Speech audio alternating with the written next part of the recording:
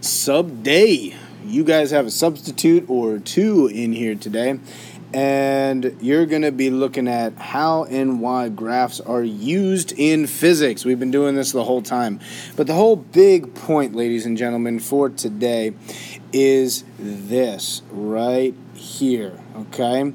The packet is due Monday. The packet is due Monday/Tuesday if you're in Group B.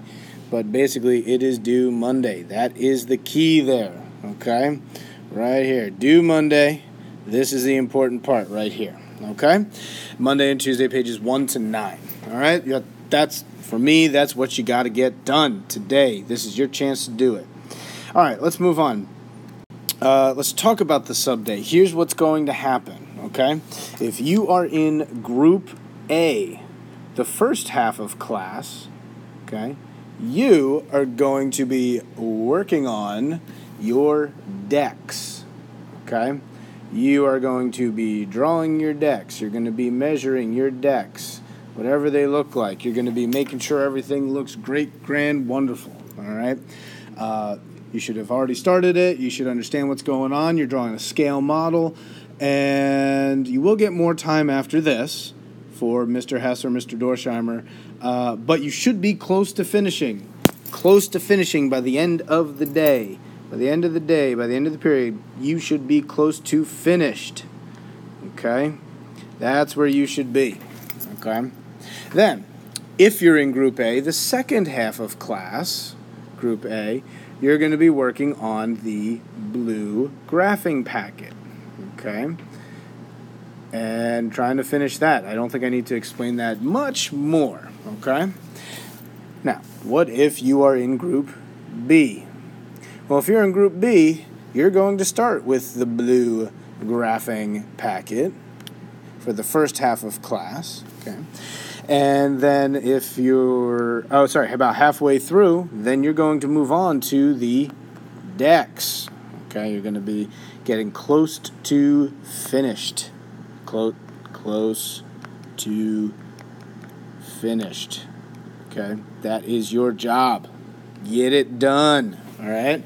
Now, next, I do have a little demonstration of how to do this problem. This is a very good example of how to do this problem and the other two big graphing problems. So pay attention to what I'm doing here. If you don't really know what's going on, or even if you do, watch it and make sure you have it perfectly correct, okay?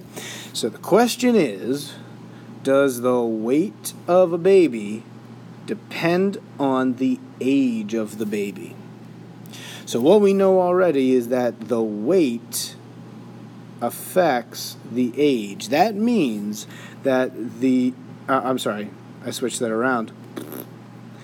Does depend on the age means the age changes the weight, which means age is the independent variable and weight is the dependent variable. Okay? Now, you got to have your units here. Age, as you can see, is measured in months. So I'm going to put months up here.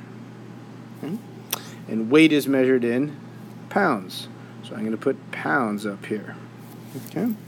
Now, because I know that age is the independent variable, I can put age, parentheses months. That's worth 2 points right there.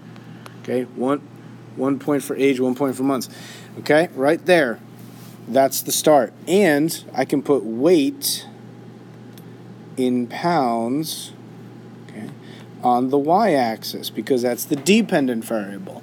It is always, always, always independent variable on the x and dependent, you can't even see that, dependent variable on the y. Okay? All right.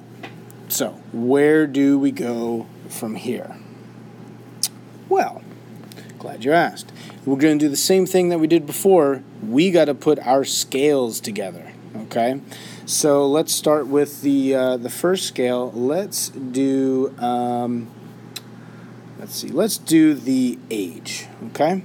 Now the age, the scale, really it goes from 1 all the way down to 8. But I want my scale to start at 0 just because it's close to 1. That'll work.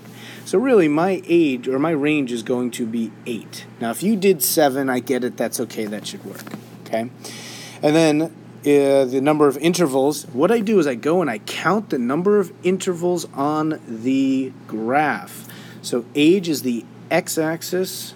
So 1, 2, 3, 4, 5, 6, 7, 8, 9, 10, 11, 12, 13, 14, 15, 16, 17, 18. So I'm going to write 18 in there. And let's see. Let's see if I can erase. There we go. I can erase that. Okay, good. In fact, I'm going to erase some stuff up here too. Okay? So what we know is there are 18 blocks. That's really what we're looking at there. Okay? 18 blocks. Now, if there's 18 blocks and the range is 8, I just do 8 divided by 18. And if I run that on my calculator, 8 divided by 18, I get that it's 0.44. Now, I'm not going to go going up by 0.44 every single time because that's just kind of silly. Okay? So I'm going to round that up to 0.5. So, going up by 0.5s, this first one is 0. Now, I could actually put in the 0.5 here, but I don't need to. It's a little small, so I'm just going to put 1 there, skip 1, 2, 3, 4, 5. Sorry, this is cramped. 6, 7, 8. And, oh, look, I go from 0 to 8. I'm going to fit all my data in the x-axis. That's fantastic. All right, so let's try another one. Let's do weight in pounds. And, I'm going to do that in blue just to make it a little different. So now the weight of the baby, it actually starts at 8.1 and goes up to 16.7. So if I did 16.7 minus 8.1, I would get 8.6. That's the minimum, right? And I want to count my intervals. So I got 1, 2, 3, 4, 5, 6, 7, 8, 9, 10, 11, 12, 13. 13 intervals. Now, if I actually go to my computer and I do 8.6 divided by 13, I get 0.66. So that means if I started at 8.1 down here and went up to 16.7 up here, I would need to go up by 0.66. Now, I need to round up. And I think the best thing to round up to would be something along the lines of, how about 1? Let's make the counting 1. And since I rounded up so much, why don't I start at a lower number? In fact, why don't I start up top here? I'm going to start with 17 up here.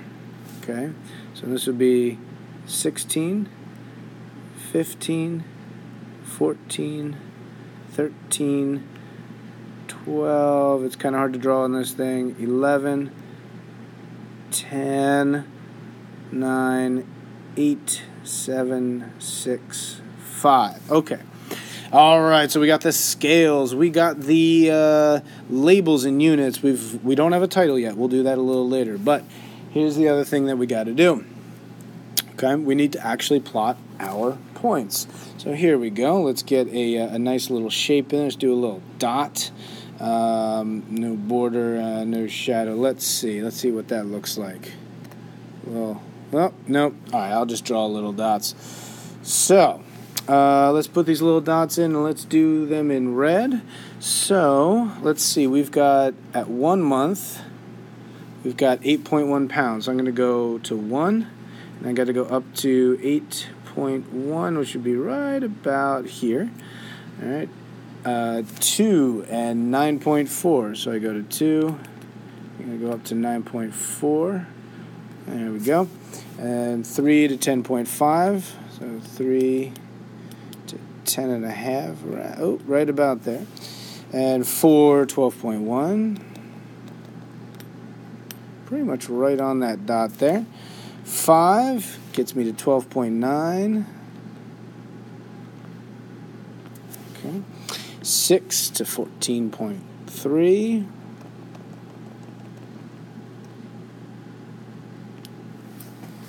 7 to 15.2. and 8 to 16.7. It's just about at the top there. And look at that. We have a graph. All right. There's one thing missing here, which is a title. What can we do for the title? Well, how